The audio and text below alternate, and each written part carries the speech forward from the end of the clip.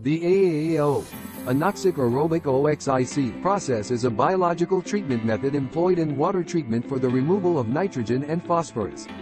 It integrates anoxic, aerobic, and oxic environments to enhance the activities of different microbial populations, thereby achieving efficient nitrogen and phosphorus removal. Here are the main steps of AAO process. Anoxic Zone. In this area, oxygen is lacking but nitrogen gas and organic carbon sources are present. This environment promotes the reduction of nitrate nitrogen to gaseous nitrogen, such as nitrogen gas. Simultaneously, organic matter undergoes microbial decomposition, providing soluble organic carbon as an energy source for subsequent aerobic zones. Aerobic Zone.